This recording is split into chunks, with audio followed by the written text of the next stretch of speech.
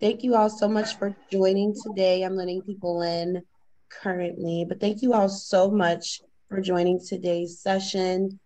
I do just want to make sure that I provide you all with the housekeeping rules. Uh, just make sure that you have your cameras on. We would prefer if you have your cameras on so that we can see all of your beautiful faces. Please make sure that you keep your microphones off. If you have any questions, please raise your hand, drop it in the chat. And you should have received an email to me from me right before this session, just talking about annual meeting sponsorship, your session attendance form, and where to register and find today's recording and past recordings. All right.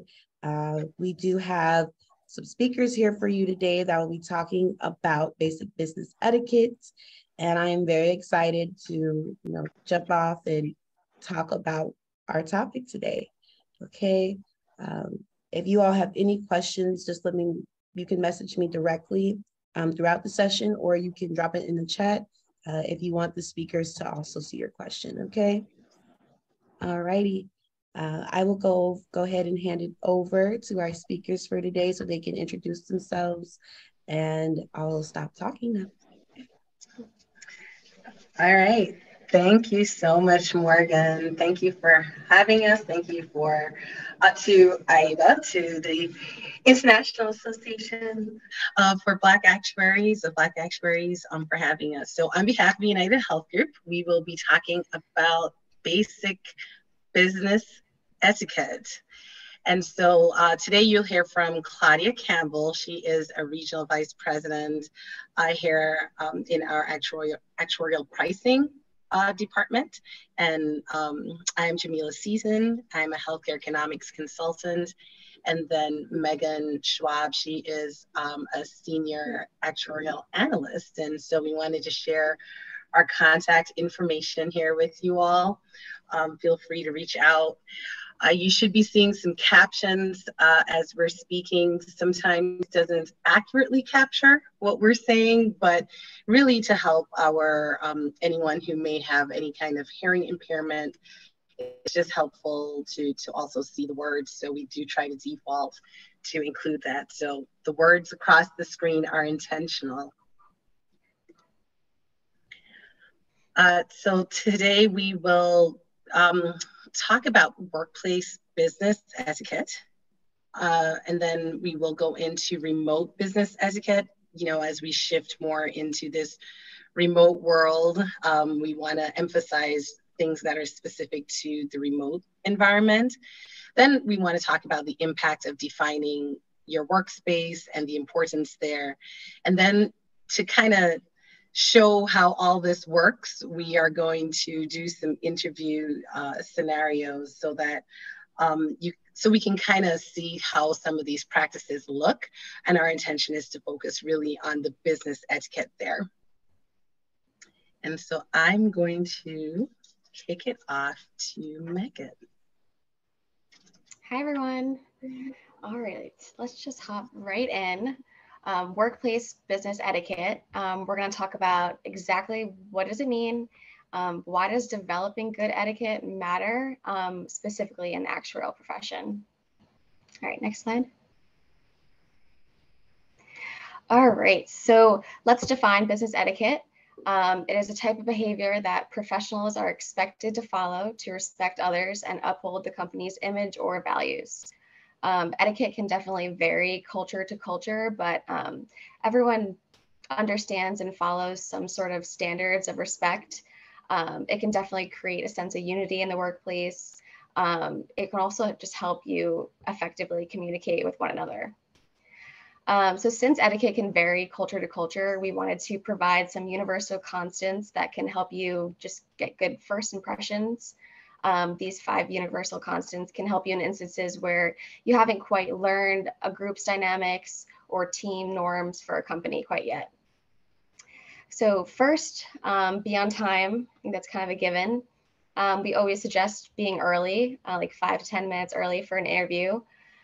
Being on time shows you respect the other person's time. This first step is just essential when you're making a first impression. If you're late to an interview, it's likely that another candidate would be chosen for that role.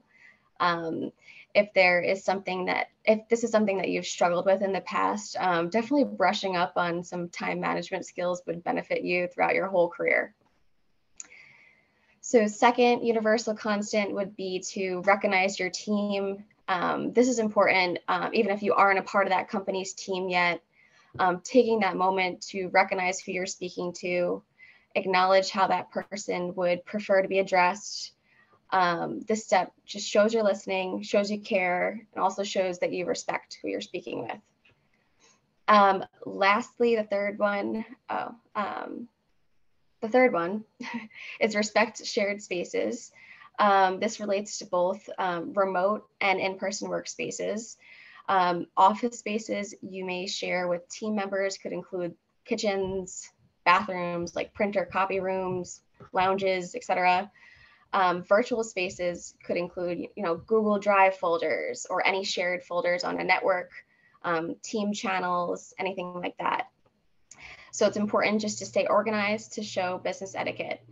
You can take some extra steps in just keeping things clean, keeping things how they were left, or labeling things and properly documenting any changes that you might have worked on in a specific document. Fourth universal constant is to dress appropriately. Dress attire can also vary business to business. Some are more casual, some are more formal. But when it comes to interview situations, we would recommend just to dress professionally without taking away from your own identity. A lot has changed, especially with virtual workspaces. So it's important just to feel comfortable in your clothing while also dressing appropriately. And then, if you're beginning a new role and you're not quite sure yet, we feel it's 100% appropriate just to jot your future manager a message, to ask about the office dress policy or even virtual dress policy. You can even think back to maybe your interview and try to remember what some full-time employees were wearing to help. Just keep in mind that how you dress also directly relates to how you feel and the confidence that you give off. Lastly, number 5, use emotional intelligence. This one's definitely easier said than done. Emotional intelligence is something that people develop throughout their entire lives, but practice makes perfect on this one.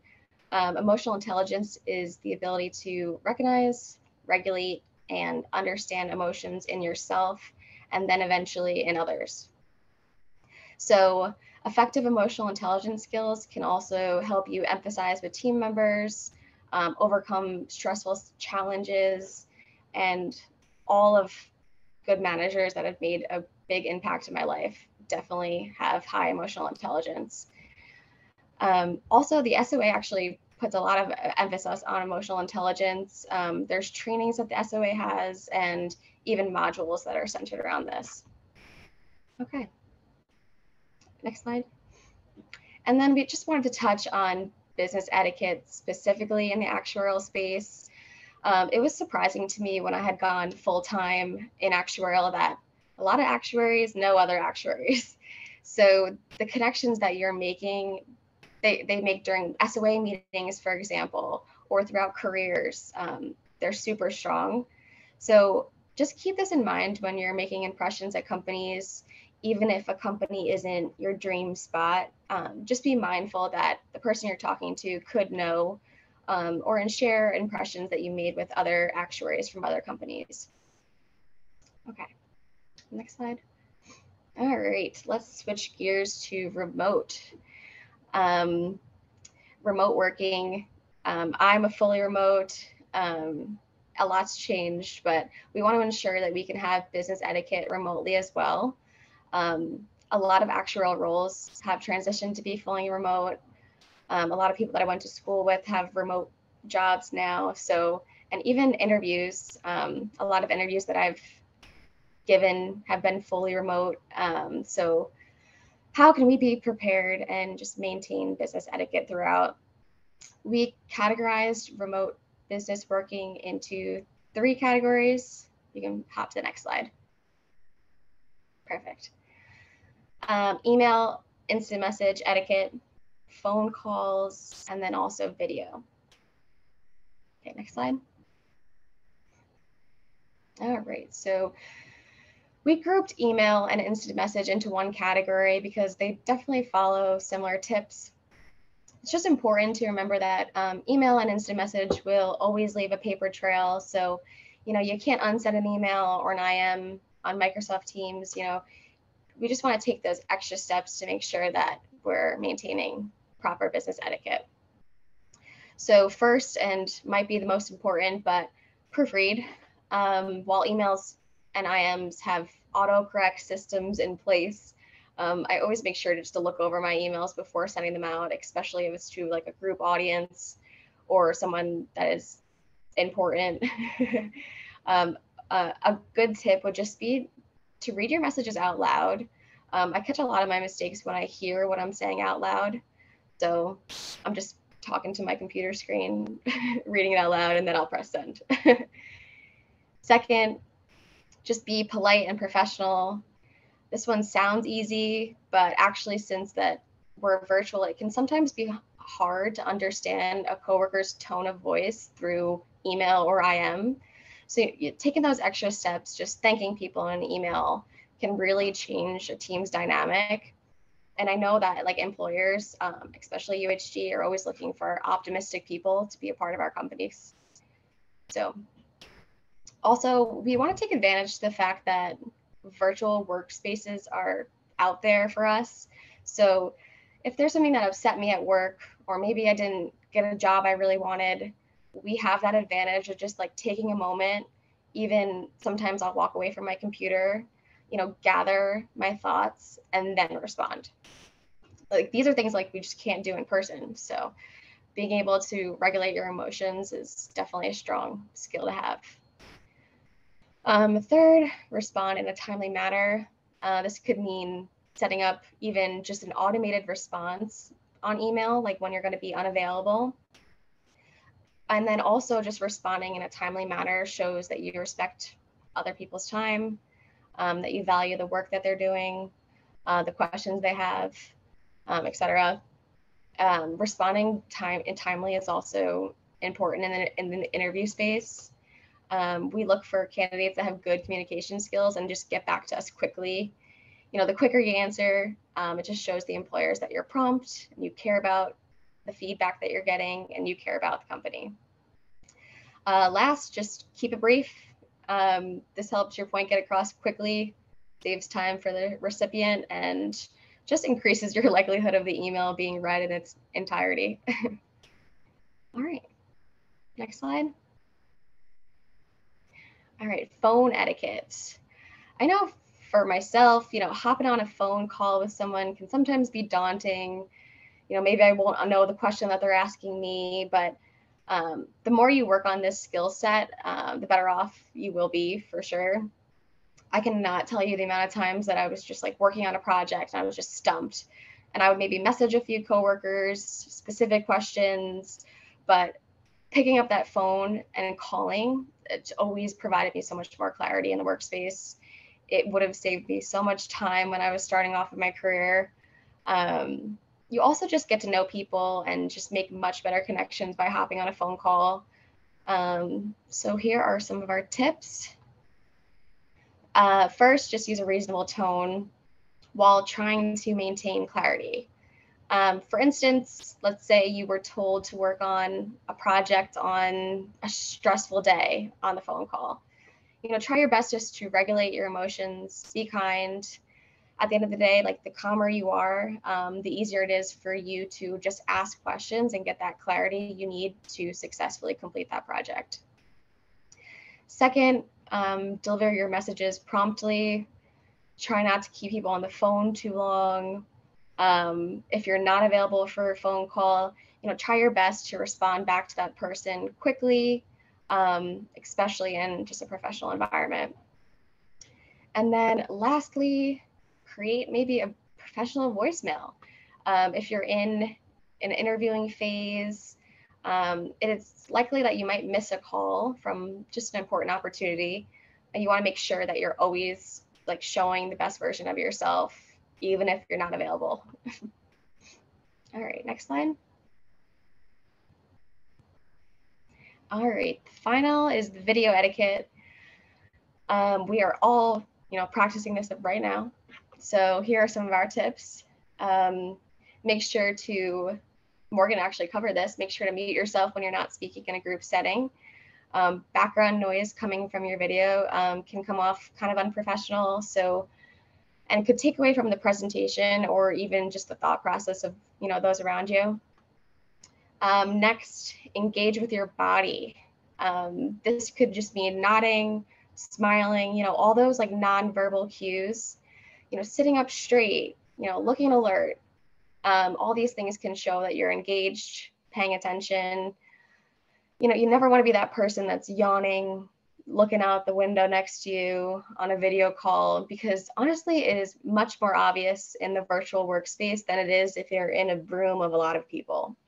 So it's much more obvious if you're not paying attention. Finally, just dress appropriately. Usually video calls, will only show your clothes waist up, but we want to make sure to dress appropriately altogether.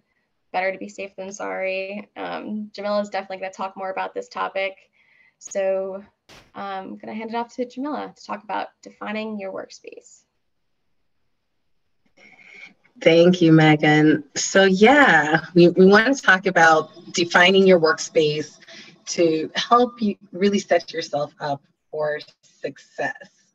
And so let me see if I can navigate a little bit here. Who here, just the reaction, the dreaded, unprompted, like no one's told you and the video calls coming in. And I know I've been to the IABA annual meeting. I know sometimes it's our immigrant families calling on WhatsApp, someone's calling on FaceTime. And it's like that moment of fear that like you're unprepared. And so so that's kind of the mindset for this section that I think that I'm building on, that we built on. It's really preparing yourself for success and defining those spaces so that doesn't happen to you. And so why does it matter to define your workspace? Well, because we know that allocating space helps with focus and creativity, organization, and this is whether you're in the office or at home. Defining your workspace boosts work performance and also helps create boundaries. So when we're thinking about that work-life balance, you really can help do that by creating physical boundaries, physical space, so that your home can feel like home and work is work. That also helps prevent burnout because it helps with defining your work time. So starting work, ending at a certain time, and really establishing that work structure will also help prevent burnouts and creating those boundaries and help you disconnect from work mode. You're also more likely to feel like you're at work and therefore pay attention if you have a space that is considered work. And then it will help you be more engaged and responsive to communication and all of those things. So it really is about getting you ready for work, that mindset of getting you ready for work. It also helps create boundaries with your family and maybe pets.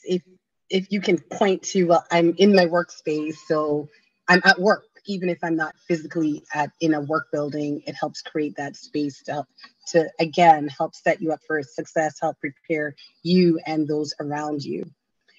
You can do things like putting up like a baby gate or things like that to help minimize interruptions, to prevent distractions and those kinds of things.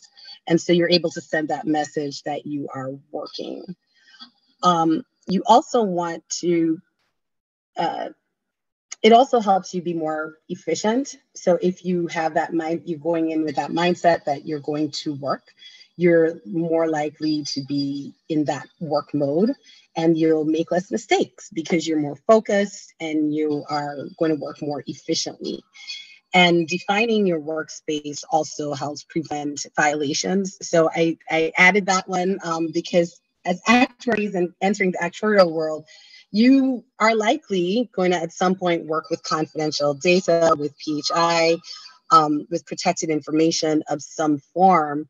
And so you want to make sure that you are in a space that doesn't, where you don't accidentally, share something that you shouldn't have someone walk by that shouldn't see something.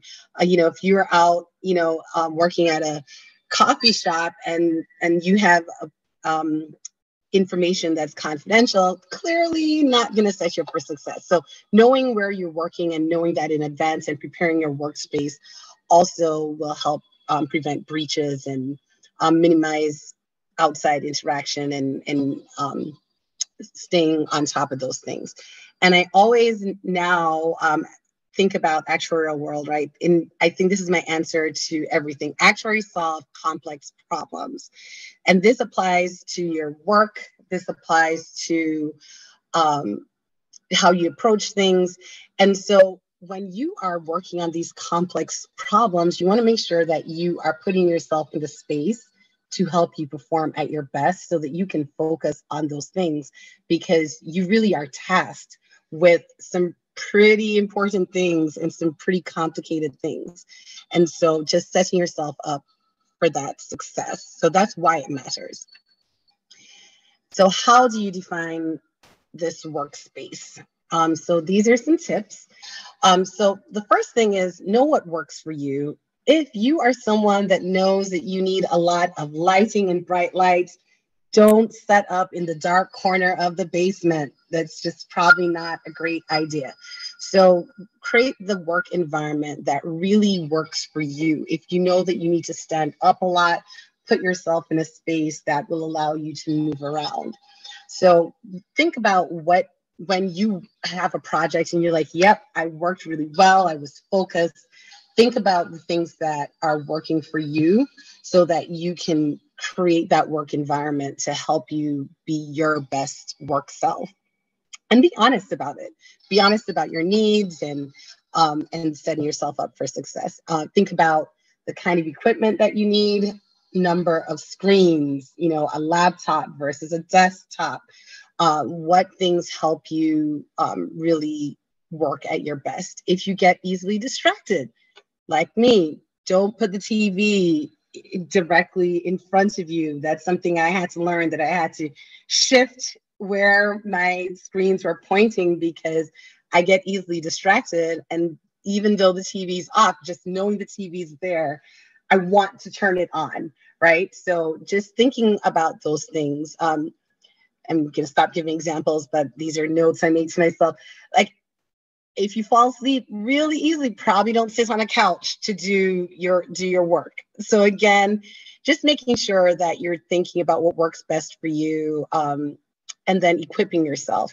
And when we talk about equipping yourself, ask your manager, your supervisor, the administrative resources, what do they offer? Do they furnish workspaces? I need a standing desk. I need a larger monitor. What things does the company pay for? What things can you help me get so that I can perform at my best? If you're working in Excel and need dual monitors, that's a business need, right? So finding those kinds of things out. Finding out about internet, that may impact how you set up your workspace.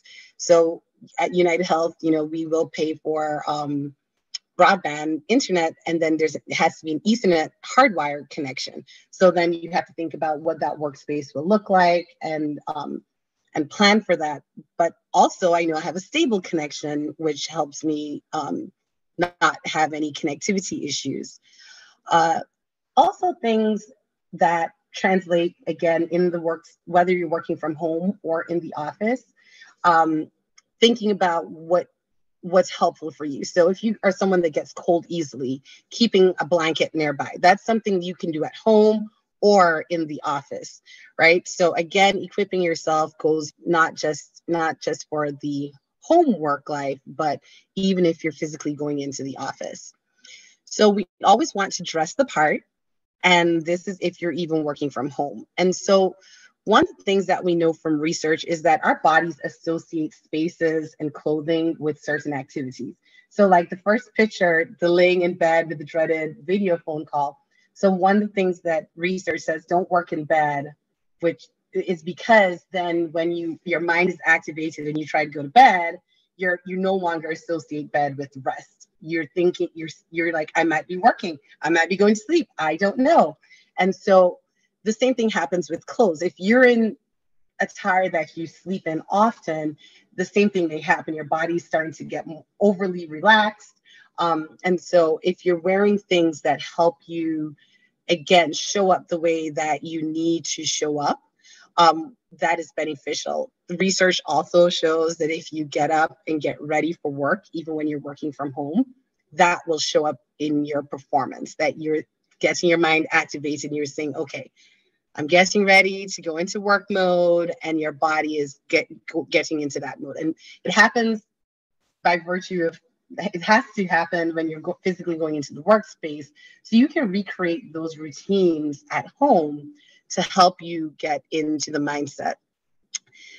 Always be camera ready. So again, I've built on that unexpected phone call scenario. So being camera ready isn't just for being at home. Even when you are in the office, I always say, like, have things nearby to help you be camera ready. So keep a sweater, a blazer, a scarf, whatever thing you need to make you feel like, okay, I'm ready to show up on camera. It might be that you're in the office and it's the day you decided, it might be dressed on Fridays and you're in a t-shirt and jeans, which might be fine. And then you find out that the president, CEO, or some high power person that you truly respect and want to meet is on site. And you might want to, grab that blazer or a scarf or, something that just kind of gives you that pep to help you prepare for that. And being camera ready also means thinking about where your camera points. So I know I'm moving around. I have different monitors, but thinking about where that camera view is. And this is, again, in the office or at home. If you're in the office and you're on camera and your coworkers behind you and they're getting up, standing up, moving around, that's potentially distracting for the other persons on the call. And then again, when you're home, thinking about those backgrounds, right? So I know there's some folks that I know, the pet peeve of the bed, like all I can see is the bed and all you're thinking is, are you really at work? Are you in work mode? This just doesn't, I don't need to know that personal information about you when we're trying to talk about something else, right? So just finding things that can be neutral. We know based on the space that you have, some of these things you may have to adjust, may not be as possible, but being mindful about it and thinking about how you're setting up your workspace, that you're presenting your best self and things that are comfortable for you, and that you're sharing what you intend to share and what you want to share, and not accidentally bringing in personal things that you may not have intended to share with that specific group. I've talked about the company violations, security violations. So data analysts, I know actuaries, you can relate. We do all this training about data protection. And so thinking about that work setup, that you're, again, setting yourself up to prevent errors, prevent violations, that you're not, setting up where information is accessible in inappropriate ways. Always, something to think about too, in terms of company guidelines, in terms of being camera ready. Test out the features that you're not using often. See how it's working. Practice sharing screens. Practice, check your device to make sure your camera is coming on, that it's pointing at the angle that you expected it to. So doing those tests regularly, just to make sure that you are, that your space is set up. I know sometimes I might move around a little bit and then I find out, not when I want to find out, that the camera is not where I I forgot that I'd moved, or I put something in the back, or was hanging something that didn't need to be on screen, or, something like that. So just thinking about that. Also, as Megan said, the dressing from head to toe. So one of the things I don't think we think about when, like, okay, well, they're not going to see the bottom half. That's true, unless the delivery person shows up, right? And then now there's an awkward, excuse me, and now you have to like move in a way that doesn't show your whole body. Also, the way that you're presenting, if I know that I can't stand up freely without and my pajama bottoms are going to show, I'm probably going to be restricted in my movement, right? I'm not going to move much. I'm going to be very stiff. And as you can see, I move my hands a lot. I move around a lot. And so if I'm not comfortable, even though I know that I'm not fully on camera, how my body language may be telling a story that's not as obvious. So just, when, again, thinking about that head to toe being camera ready and how it impacts you and how you show up. So then the final thing here follow company guidelines. So whatever your company rules are, make sure you're following them. Most rules are rooted in some purpose, right? So there's a reason our IT people prefer us to be to be hardwired, right? It helps with connectivity. And so the company guidelines are there, as sometimes we think, oh, that's a little much, but they are there to protect us. And so following the company guidelines in how you define your space and helping that inform your space is definitely important. And if you're respecting the company rules, I think that's also where you get flexibility. If you know you're doing all the things, like it's just like when you're doing your work, when you do your work and you know that you're on top of things, other conversations go a lot easier, right? So I think the same thing applies here. When you're following company guidelines, you can make justifications for the things you need for your space and what you need to perform at your best. And then the final thing is committing to a work schedule. So again, defining your space helps with that. I'm going to start work at a certain time. I'm going to work at a certain time. And what that does is create those boundaries that we want and stick to the work schedule. There are definitely going to be times you're going to be working more, or working later, or than you expect, or on a day that you weren't planning on. And that will happen, but as much as possible, if you maintain a structure, that's also something that will help set you up for success. So I am going to now stop talking for a little bit because we wanted to get some information out to you and share the tips, but we also wanted to engage a little bit more and do a scenario here. So I'm going to stop talking and hand it over to Claudia.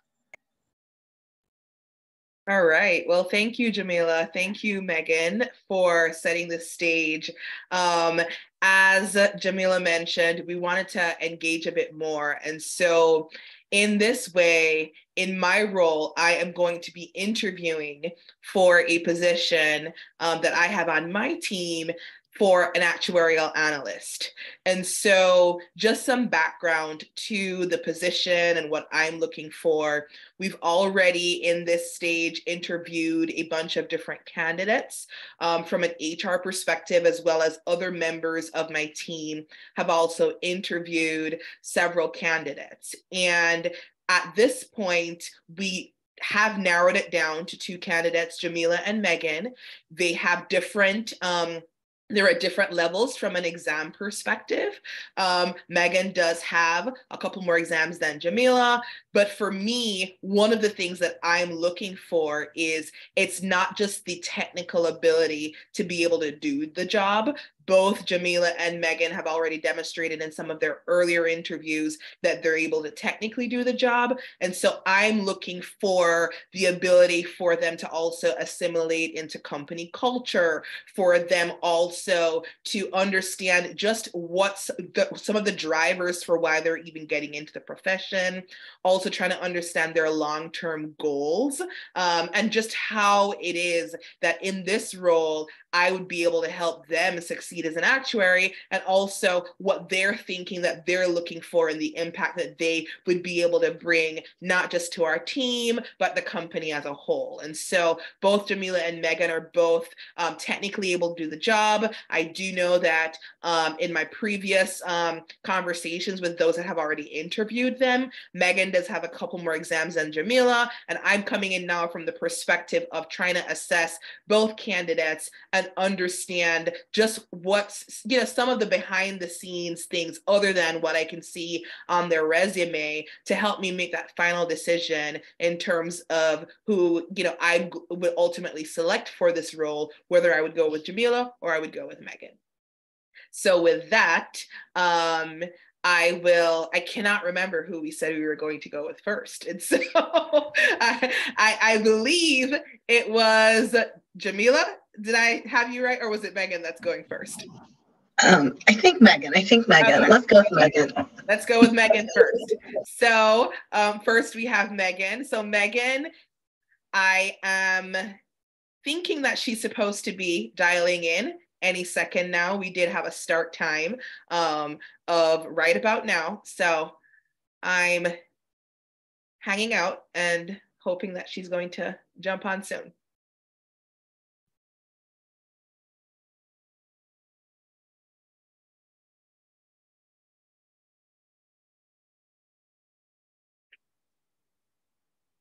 Hi, Megan. I think you're still on mute.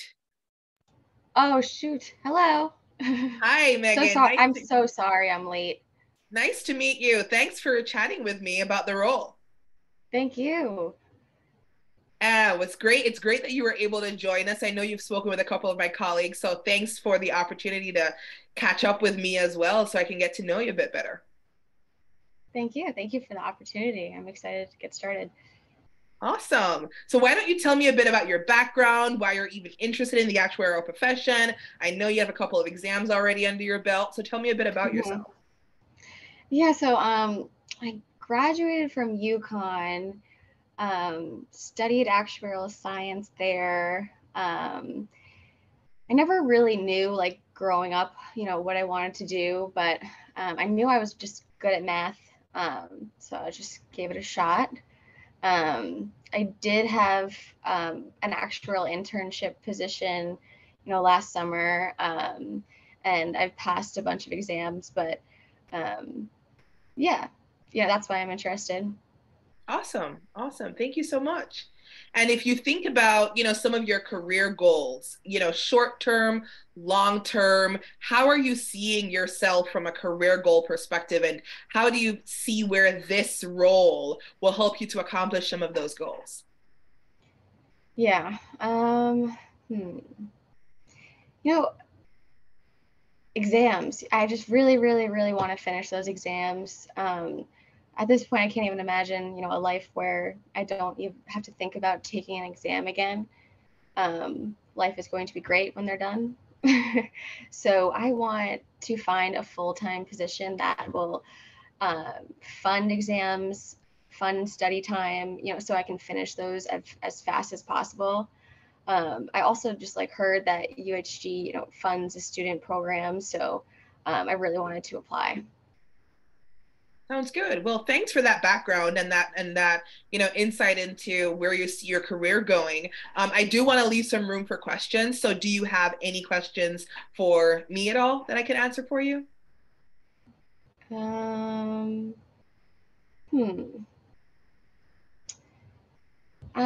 really at this moment. I think we covered stuff I wanted to talk about. Okay.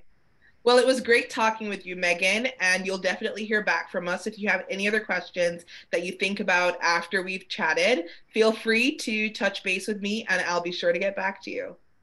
Thank you. Thank you so Thanks so much. much, Megan. Take care. Bye. Bye-bye. It was great being able to catch up with Megan. And now I'm expecting Jamila. Hi, Jamila. Hi. Right on time. Thank you. Thank you. Thanks for having me, Claudia. Are you okay with me calling you Claudia? Is Yes, that your that's preferred definitely name? okay. Thanks for asking. Thank you. Awesome. Well, thanks for joining. I've already heard some great feedback from others that have spoken with you. And so I'm glad that I was able to also catch up with you as well to hear a bit about you. So, give me some more information into your background. Who's Jamila and why you're interested in the actuarial profession. Give me some more insights into you. Yeah, thank you. Thank you for asking. So I started out a little bit later than most of my peers on the actuarial path. I was a math major and studied statistics, and was really on a public health track. But then I started working with actuaries, and then really started to see that intersection with my passion around health disparities and really wanting that training that actuaries get and understanding more about that world and where actuarial work really applies to health equity issues. And then, I attended the IABA annual meeting, and really in talking with some of the actuaries there, even though I attended not as an actuary, just the encouragement that I received to think about taking some of the exams and get started really inspired me to get on that actuarial track.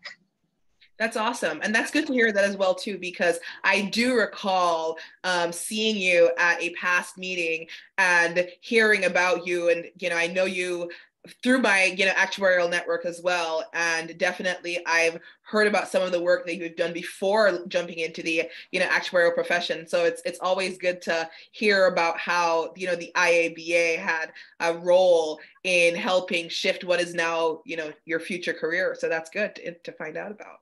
And when you think about your career goals, what does that look like for you?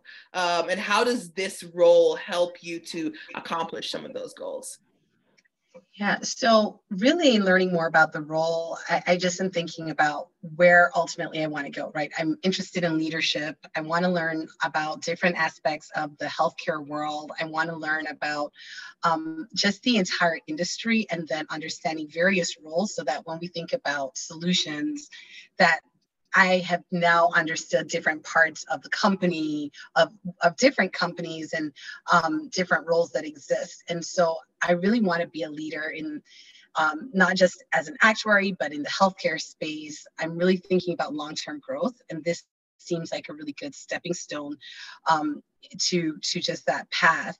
I'm also curious about what support through exams look like. I'm not, I as I said, I didn't start off as an actuary. I didn't take actuarial courses in college, and I've been catching up, and I have been taking exams and have been passing, but definitely what does support look like?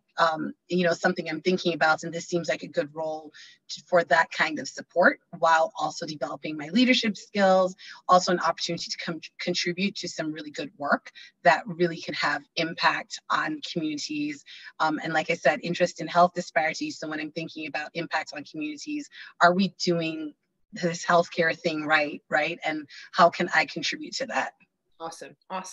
Well, thanks so much for that background. Do you have any questions for me? I want to make sure I leave some time for questions as well. Yeah, thank you. Thank you for the opportunity. And I do have two quick questions, hopefully Sure. quick. I don't know.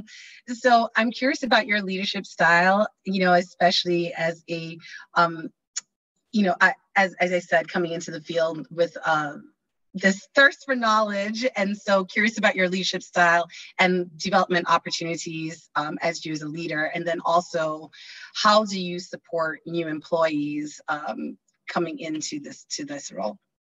So I think for me, both those questions have a very similar answer. I think if we talk about the onboarding first, in this role, what we would do is pair you with somebody who has already, been doing the job for some time to be able for you to tap into training. We have documentation that's very detailed that will walk you through some of the steps of just how to do your job. And then also, there's a lot of one-on-one type settings where I would have regular one-on-one meetings with you. I tend to do a lot of, shared work stream type meetings, almost working sessions where I also roll my sleeves up as well. And I'm walking through, the different projects or tasks with you. Initially, as a new employee, as an analyst, there would definitely be a lot of that more working sessions where, I would definitely help walk you through A through Z in terms of how do we get the job done, also alongside some of your, other colleagues who would be helping with training as well. But then to be able to continue to build on some of that leadership and communication, I can definitely see where over time, I now move into allowing you to be more independent. And so in that, I would give you an opportunity to share the work that you're doing with your peers, to present, to work on some of those soft skills around communication, presentation skills. And also, as you've been here for a little while, we think about those that may come after you, and then you move from more being the one who is being trained to now training as well. And so I think all of those helps to not just develop you as an analyst, but develop you as a future leader, allowing you to see different areas of the organization. And so I think my management style is very twofold. It's definitely hands-on in the beginning at points, but then also not in a micromanagement type of way, giving you the opportunity to succeed as well and to be independent as well. Awesome. Thank you so much, Claudia. This has been really helpful. I'm here taking notes of things that you're saying and, things that resonate with me, and things that I'm seeking from a leader when I think about my future and that career development. So thank you so much. Awesome. And if you have any other questions after this interview, feel free to send me an email, reach out, and I'll definitely get back to you very quickly as well. Awesome. Thank you so much. Thank you so much, Jamila. Great talking with you. All right. So as you heard, I kind of went through an interview with both Megan and with Jamila. And as I was talking with both of them before I walked into the interviews, on paper, for me, Megan would have initially been the one that would have caught my eye a bit. She, does have more exams. She did have an internship specifically in the actuarial space. And so for me, that was initially the one where I would be like, maybe she does have a bit of a leg up. However, as I started speaking to Megan, first of all, she didn't necessarily present herself in a way that were super professional. She had on, a hoodie, for example. She didn't have very good body awareness. She was slumped over to the side. She showed up late for the interview. She didn't have any questions, which didn't really demonstrate interest in the position. And then also, she cared more about, getting through the exams and not necessarily how is it that, she would also contribute to the company and to the role and not just be there for the exams. And, again, this is not really to get into the necessarily interview skills part, but more to address some of what you see as just basic etiquette in how to conduct yourself in this type of an environment, especially with this being a virtual session. You really have to be careful and watch a lot of your surroundings as well. one of the things that I've expressed is a pet peeve being, I've had meetings where I've seen people with the beds in the background, right? And so I've been in some of those meetings. And so in this case, Jamila, while she had one less exam than Megan, she had worked in the, healthcare space, but not necessarily with an actuarial internship. For me, she did seem like somebody who would be more eager to jump in, to learn, and have more future long-term potential with the company.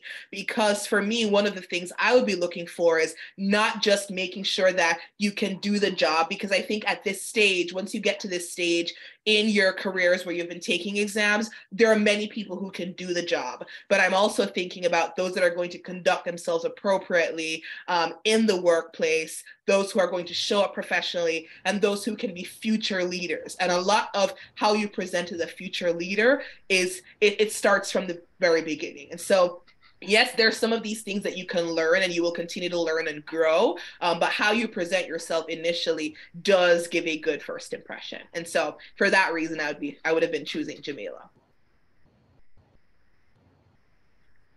And I think I see us having a question from Emmanuel. I'm not sure if we're at the question point yet. Yeah, we are. Okay, go ahead. Yeah. So my first question is with Megan, throughout her presentation, I don't know, because of the interview, that's why she used only one name as her first name. We can't see her surname, but then it's only first name we can see. So I don't know. I don't know whether it's because of the interview that she actually presented herself in this format, or in this way. And suppose maybe I'm being interviewed by a company and I also decide to use my first name only to present myself. Is it formal? Or let me assume maybe Megan has only one name. That's Megan. She doesn't have has any surname or last name. So let me also think in that way. And my second question is an overview of from the beginning till the end. And it's suppose maybe a company, an employer interviews someone from any of the Arabian country, and the company interview a female person from any of the Arabian country. The Arabs, most of them are Muslims. So let me see, suppose a company interview a Muslim, and Muslims, they have the company interviewed a Muslim on Zoom meeting. It should be a face-to-face interview, and the female decide not to show her face. She cover her face with their face masks, and let's say the company also wants to see, the employer wants to see the interviewer face, and the person, this Muslim says, based on my culture, I cannot show my face. So in that perspective, how is the company going to solve this problem? And is the company going to say, okay, because you don't want to show your face, I'm also not going to employ you? So let me rewind this statement. Does culture or customary practices affect interviews in maybe actuarial field or any other field in business organizations? So so twofold. So first thing, good observation on the name only for Megan, the first name. I will say I don't even recall if we had that planned. However, it worked very well. If your resume only has one name, then I think if your resume only has one name, there would be an expectation that you would have the one name presented in a type of virtual interview setting. If your resume does have two names on there, then it would be appropriate for you to have your name as it's presented. It's more business etiquette. I do not think it's a make or break, but just share good business etiquette. You would have both names there. And if you think about a work setting where you might be doing email or instant message, in the office environment, you would have the full name same as it would appear in your email, that would also appear in your instant message as well. And so if you're trying to replicate how you would show up in the workplace, then you would have both names if you have two names. In the same way, if you're trying to think about how you would show up in a work environment, as across the country, across the industry, we are very respectful of cultures. And so to that regard, if in your culture you do wear a headdress or you do cover your face, that is not something that would in any way prohibit or inhibit or be an obstacle either in the interview process or at work in the work process as well. And so we are very respectful of different cultures, and that's not something that would be an obstacle or a hindrance, at all. So I think essentially how you show up, for the interview, I would say it's very similar to how you would show up at the workplace. And in both of those, I think there's mutual respect. And a part of mutual respect does take into consideration that there is no discrimination or no hindrances based on race, gender, cultural, sexual orientation, anything. There is no discrimination as it relates to any of that. And that also includes cultural dress, which would be in this case, head or face coverings. Okay, so let's suppose maybe the company is also mindful about internet fraudsters, and maybe in the past years, the company has been interviewing a lot of people, and about 80% of them are like internet fraudsters. And so the company also decide the person I want to interview, I want to see the person in person, like face to face, so that if the person come in person to the company, I know there's the person I interviewed. So let's suppose the interviewer is not the person who will be coming in person, but decides to, like, because of, let's say, interview process and the fear of being interviewed and the kind of questions, the person decides to use someone as himself or herself. So if we also think in this view that the company should also consider cultural practices, and we shouldn't think about it being in our religious beliefs and stuff, maybe the company will be incurring a whole lot of risks. And as the role of an actuary is to measure risk. So if we also think it in this, we assume or we manage it in this way, we are also going to incur a whole lot of risks. So I think the way I would look at that is, first off, in any risk assessment, you look at the likelihood of it happening in the past, right? That is not something that we tend to see in the actuarial profession, because it's a lot of work to put yourself through all of that. That's the first thing, right? The second thing is, with any interview process, getting a job, it doesn't stop there. Just about every company does a background check, right? And so you have very, very intense background checks before you even start.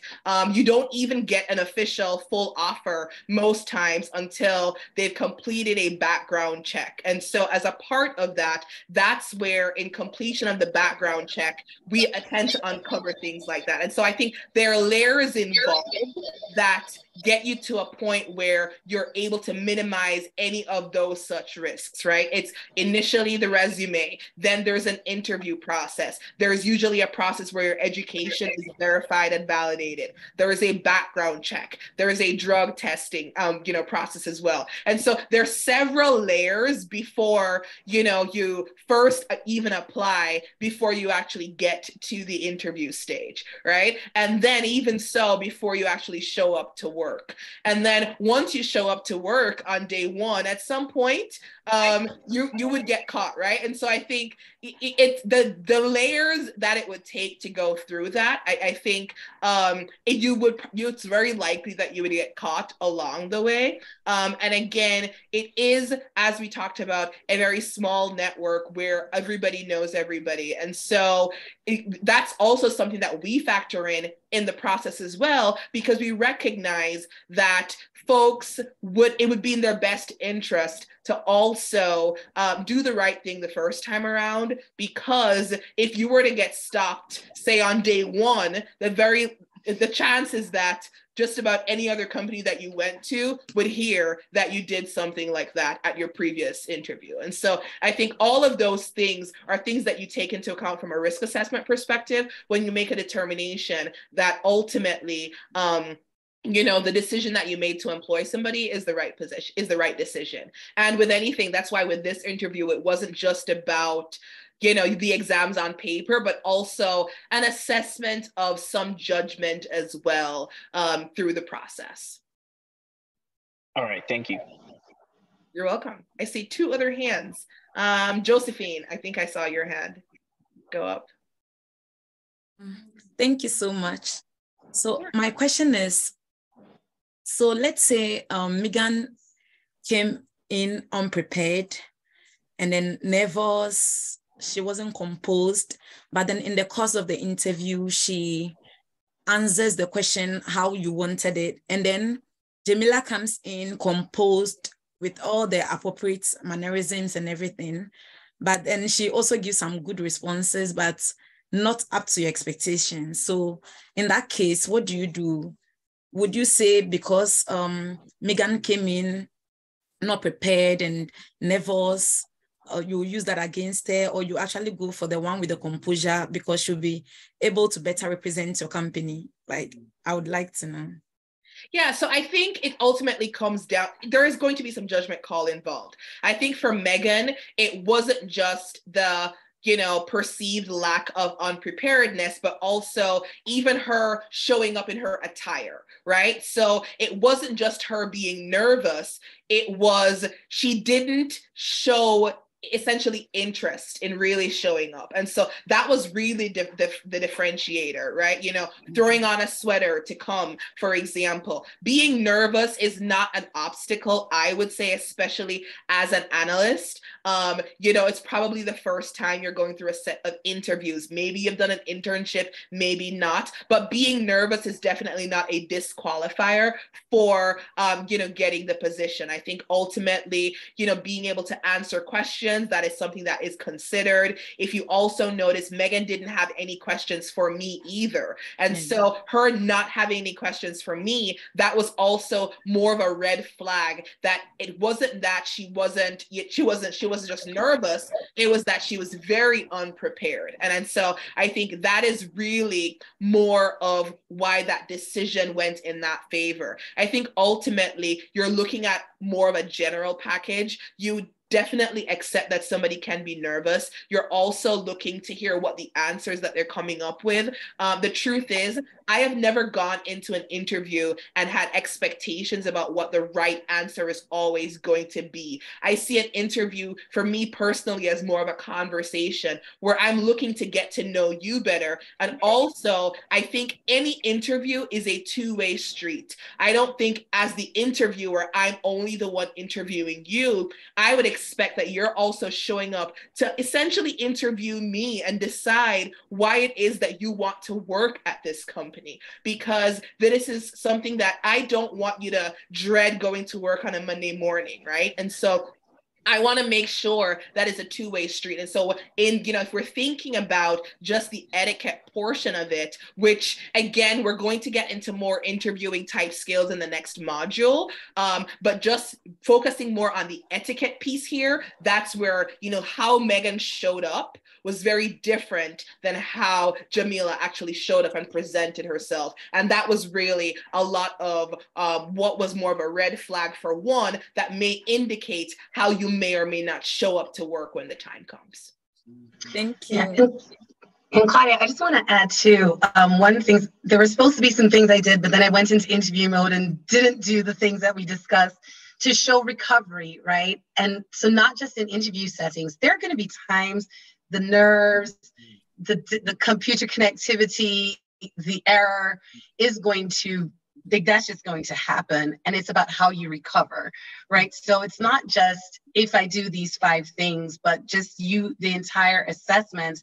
And when we think about business etiquette, that's part of it. Like there's going to be a time you're going to make a mistake, but how you recover, how you show interest, how you engage with your leader after that error matters, right? So owning it, that accountability, that creating that relationship with your leaders. And this is why all these things matter, because it allows those conversations to go a lot smoother, because you've been showing this engagement and you're doing these things, not just because it's a checklist, because you care about your work, right? Mm-hmm. Like that's why I said, when we do these things, it's to prevent company violations, it's to prevent distractions, and the reason we're doing that is because we want to perform well, right? And so, the recovery matters too. Okay, thank you so much. We have a couple more hands up. It looks like Michael, would you like to go next? Thank you very much. I hope you can all hear me. You're a bit low. I can't hear you that well. Hello, is it okay now? Yes, it's better. Oh, okay. So I'm Michael from Ghana, and my first question is, so assuming you send somebody an email, okay, and you wait for probably a week, you don't get any response. Now you send a follow-up email and the person responds, noted, okay, but so you wait for an extra week and the task is not done. What are you supposed to do again? So that's my first question. And for my second question is about the mock interview. So let's say Megan comes in unprepared. Is it appropriate for her to reschedule another interview, or how does she go by it? Maybe probably she's having a bad day. Is it appropriate for her to schedule another interview? So these are my 2 questions. Thank you. So I think first question related to emails, I think that's where it comes down to continuous communication. When you send an email and there's no response, and then there's a follow-up and the follow-up is just noted, looking back at what was the time frame of the original request? Was there a deadline attached to that email? If you have not, if you don't have a deadline attached to the email and you are, caring about your work, one of the things that I like to do is I like to say, I've received your email. Can you please let me know the anticipated time frame for completion? Just so I'm also keeping track of the tasks that I have to do. And it's not just a noted. And so I think that's where the 2-way communication comes in, following up with your manager during your, one-on-one conversations. I received this email. I have this deadline. If it's a deadline that you're going to struggle with meeting, being upfront as well. And so it's not just, noted or received, but this is how I'm working towards completing it. And so I think that's how I think about emails in general. Remember, emails kind of are like paper trail to the actual work that you're doing, but it doesn't replace some of the actual conversations that you're having with people. And so I think for me, one of the things I like to think about work is, yes, you're trying to get a job done, but you're also building relationships. The difference between, enjoying your work and the difference between progressing through your career and becoming a leader tends to hinge on relationships. And so that is something that it's always going to be difficult to just do over email. And so it's continuing to have those conversations, understanding what your deadlines are and making sure that you're able to meet them. And if not, then you're able to have some follow-up and some back and forth with your manager on that. And so that's how I would think about the emails. And for me, if I think about the interview, the second part of your question related to Megan, I think it's, if there's something comes up that is unavoidable, then you can reschedule. I do think, though, that what does that look like?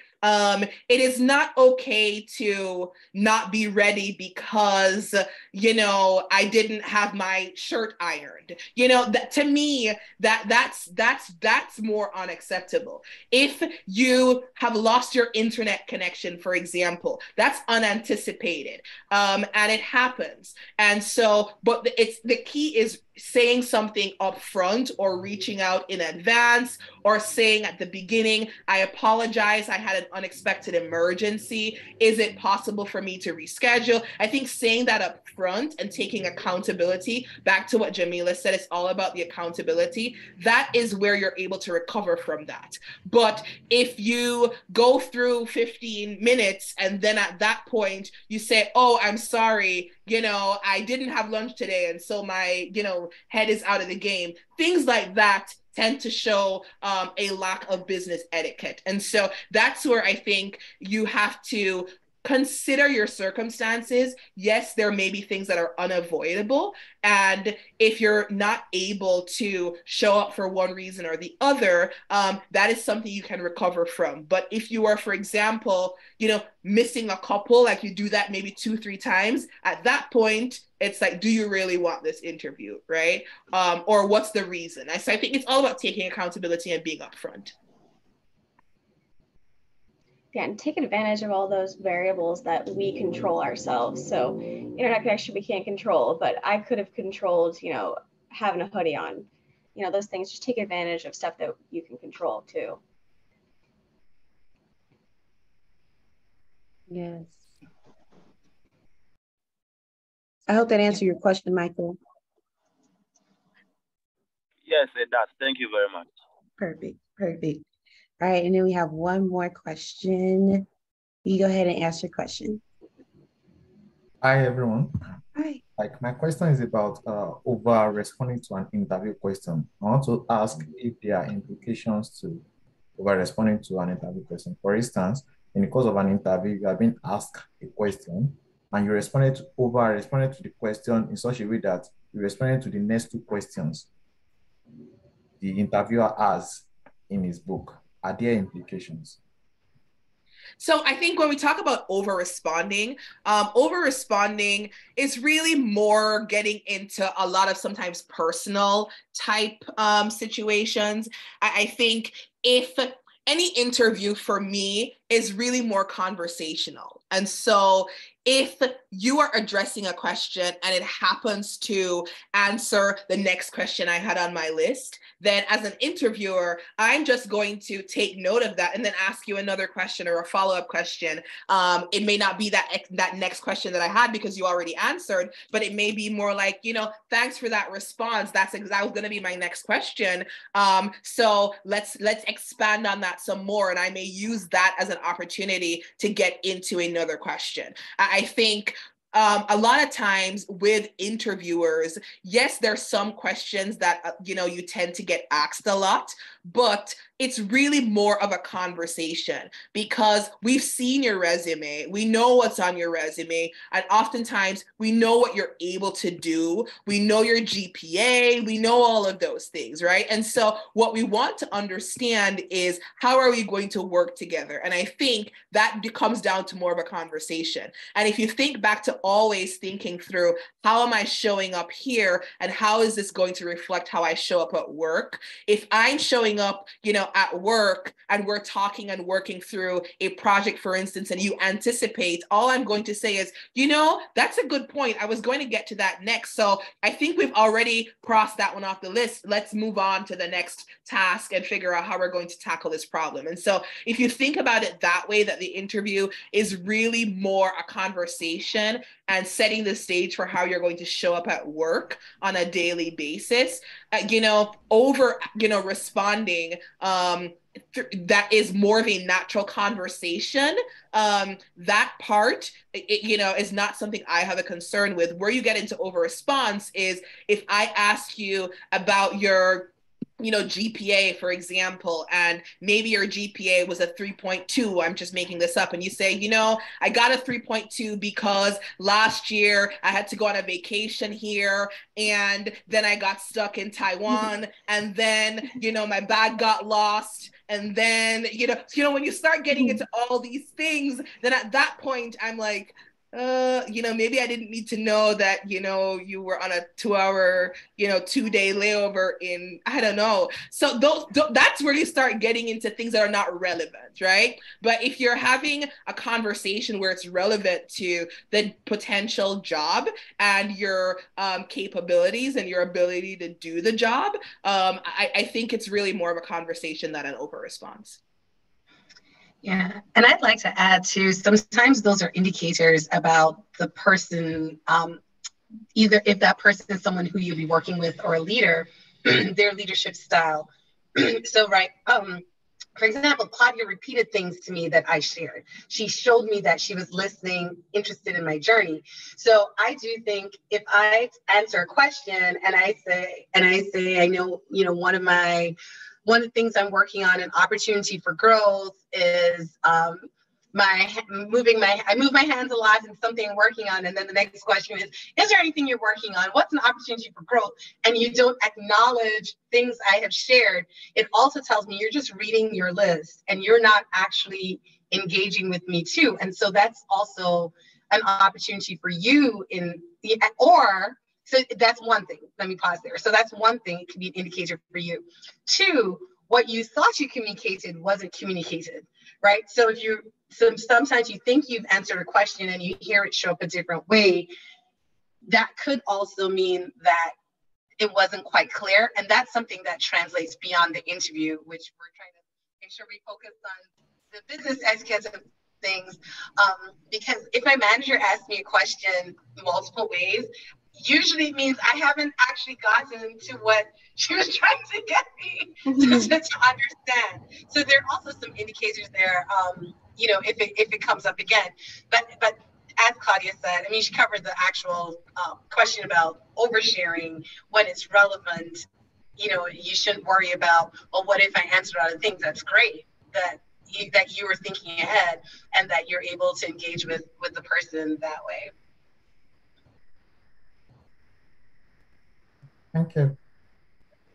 Yes, thank you for your question. We did have one more. Ophelia, did you still have a question, or were you okay?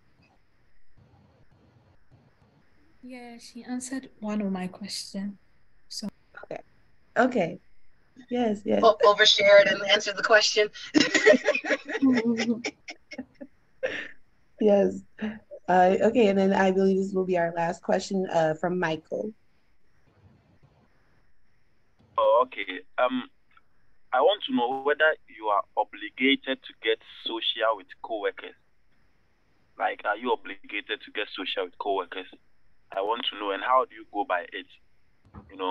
Because sometimes during the weekends, they will probably invite you to come for drinks and stuff. Are you supposed to go or not to go? Like, I want to know how you go by it. Who's taking that one? I was gonna say, I think that's time. So you start, Claudia. You have the most experience. I can add other things.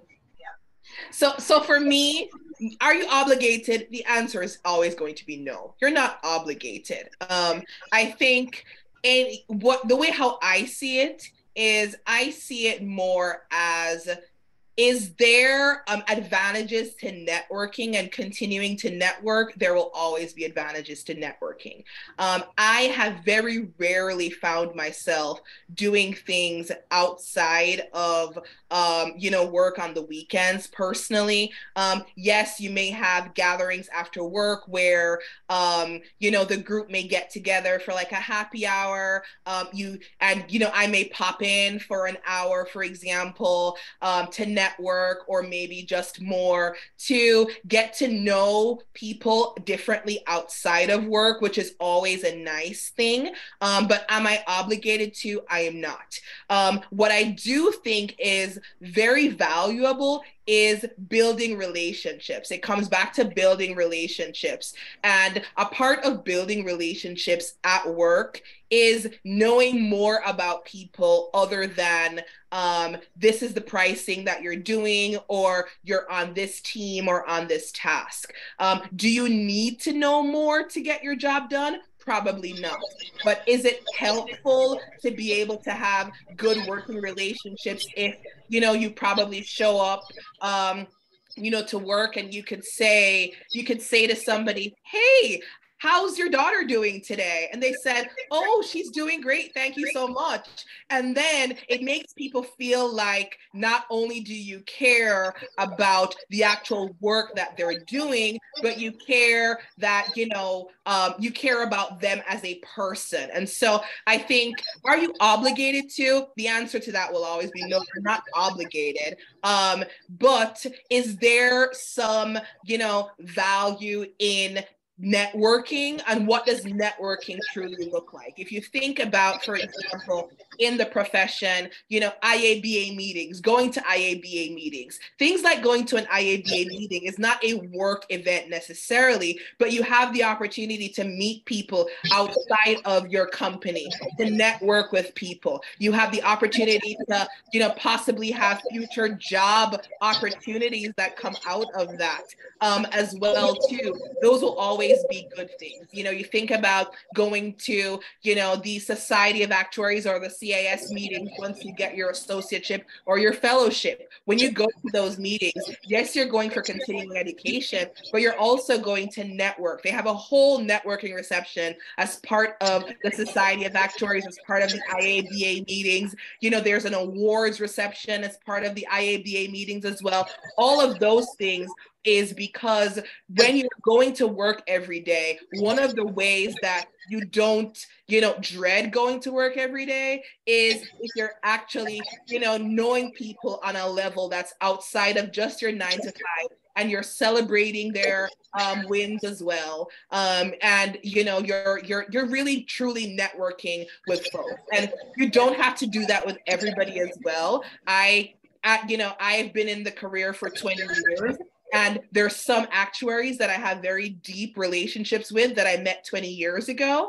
And there's some of them that if I walked right past them right now on the road, I probably wouldn't know who they are, right? And so there's a balance. And so I think it's up to you to kind of strike that balance. And also with your personality, right? Some people are not extroverts. I talk a lot, right? Everybody knows that. Some people are more introverted. But even as an introvert, maybe there is 1 or 2 people that you may be able to connect to, that you can network with, even if it's more of a mentor-mentee style relationship. I would encourage that even within your own company, that there is at least one person that you can tap into and continue to build a relationship with outside of, the Excel spreadsheet that you're going to be staring at for 40 hours a week. Yeah, I definitely think it's the knowing yourself and knowing your own boundaries. So just like with the defining workspace, when I said, if you're someone who needs a lot of bright light, don't set up in the dark corner of the basement, I would say the same thing about being social. If you're not a drinker, what if there's things that that you don't want to get too personal about, then don't enter that conversation. Like maybe it isn't going to happy hour, and maybe it is volunteering to help with the potluck, or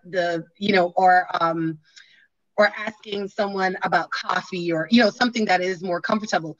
But maybe you're okay going out to the happy hour, but it's okay not to drink. It's okay to get a non-alcoholic beverage. So but you also have to own that. Sometimes we feel that pressure. It's happy hour, everybody's going to be drinking. Well, you don't have to drink. And if anyone makes you feel bad about that, you have to just know your own boundaries. I wouldn't put on other. You have to know your own boundaries. And I think sometimes coming up with the things you're comfortable sharing. So I have the things that I know. I love talking about my nephew. I love, there are a couple of personal things that I know I'm comfortable with sharing, and I'm able to connect with a person about these things. So seeking those specific things that still allow you to be comfortable, but share, because and making sure you know that in advance. Because if it comes from pressure or discomfort, that's when you might enter the space of sharing something you didn't mean to, right? And I've been that person several times because I thought, oh my gosh, everyone's talking about their personal life and they're going into deep things. I'm going to share this really deep personal story. And now suddenly I'm talking about an uncomfortable topic that I didn't need to go into, that nobody needed to know. So I think just being prepared with, okay, I know what spaces I'm comfortable in physically. I know what conversations I'm comfortable sharing about. And so just knowing that about yourself and putting yourself in those specific settings, but seeking those things out. So you might find out, you may not know yet, but try a version of it. Okay, I'm not sure I'm ready for happy hour, but does anyone ever get coffee, or are there tea drinkers around, right? So just kind of finding like where your comfort level is and then what things you're comfortable with and then building on that. Because as Claudia said, it is about building relationships because it does translate into the work relationship. You're able to communicate a lot more efficiently when you have that relationship with your coworkers. It's just things just flow a lot smoother. Then also you're able to talk about work in a more direct way because you have that relationship. You know that it's not because I don't like you, or like these other factors don't seep in because you have that relationship. So now I think it actually helps weirdly allow work to stay as work sometimes, because you know that you have that personal relationship that can always recover no matter what's going on in this work with this work specific interaction. And I will say too, it doesn't have to always be personal. It can be a connection over the NBA playoffs. It can be, I like to talk about Usain Bolt. Like, I mean, I'll talk about Usain Bolt from now till tomorrow. It could be talking about the World Cup, or maybe you're taking the same exam. Been back, and of course Ghana was there, but the Reggae Boys were not. So it doesn't have to. You do have your boundaries, and I think in any situation, there is always like at least one thing that you may be able to have some type of a connection on. And it doesn't have to, again, be with everybody. It could be, with one person that makes coming to work every day more enjoyable. Thank you very much. Thank you. It really answers the question very well. Perfect. Jamila, did you have another slide that you wanted to? Yeah, so if I can go back to, all right. So thank you. So let's make sure that we say thank you to you all for your engagement. I love the questions. See, I love the conversation. Love all of that. We also have some links that we have asked to be shared with you all. Know what career opportunities exist, and that's not moving. Okay, there we go. Maybe are you seeing? You're not. Are you just seeing the presentation because I have to end it? Okay. Am I the only one having a hard time hearing her? I was having a hard time hearing her just a little bit. Just a little bit. Yeah, I agree. It goes in and out a bit, Jamila. Yeah. Oh, is it probably because I'm moving around? Now you sound good. The noise cancellation of the mic sometimes work against me because I move around and then it no longer picks up the speech. So the outside of thank you to you all, to IBA, to you all as participants. We also wanted to share just some quick links that will be shared after this. It has career opportunities at United Health Group, and so United Health Group is United Healthcare plus Optum. So we have the links to how you can look for jobs using the terms that you would like to. Then we also just have some information about our careers in general. We have information about internships and recent graduates. Then we also have a way for you to input your information so that you can be entered into our just so you can be alerted about career opportunities, and a little bit about our culture and what working for United Health Group looks like, and about us. So culture aspects, and then a little bit more about the company. So these links will go out to you, but just thank you for your engagement, and hopefully we will meet some of you in person at the annual meeting. I know some of us will be there, so hopefully we will meet some of you in person. Thanks for having us. Yes, yes. Thank you all so much. Thank you, Claudia, Jamila, and Megan. Thank you so much for jumping on today's call and leading this amazing, amazing session.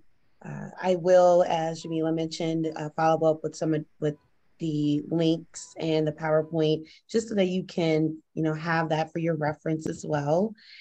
Just to wrap up, for you all, there's just some information that they need as bootcamp students. So just to give you that info, and animal of the day, which is fish. So yes, fish, like swimming in the ocean, sea.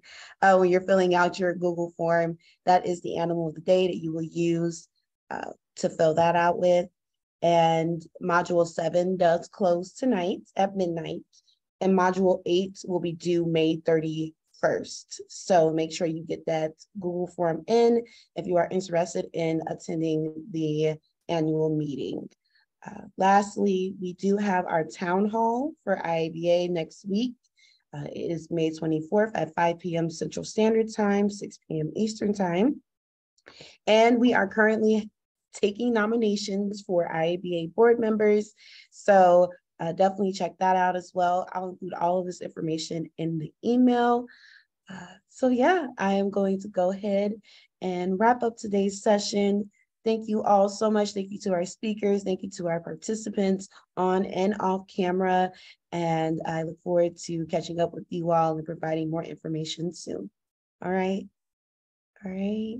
You all have a good one and stay safe. Thank you. Bye. Bye. Thank you. Bye. Bye, Ophelia. Bye.